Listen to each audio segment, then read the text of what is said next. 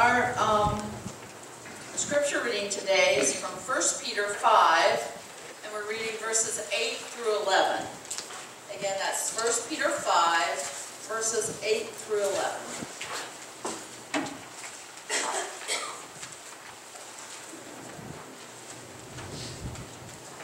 Be sober, be vigilant, because your adversary, the devil, walks about like a roaring lion, seeking whom he may devour.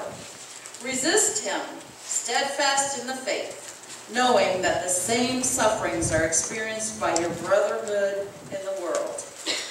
But may the God of all grace, who called us to his eternal glory by Christ Jesus, after you have suffered a while, perfect, establish, strengthen, and settle you.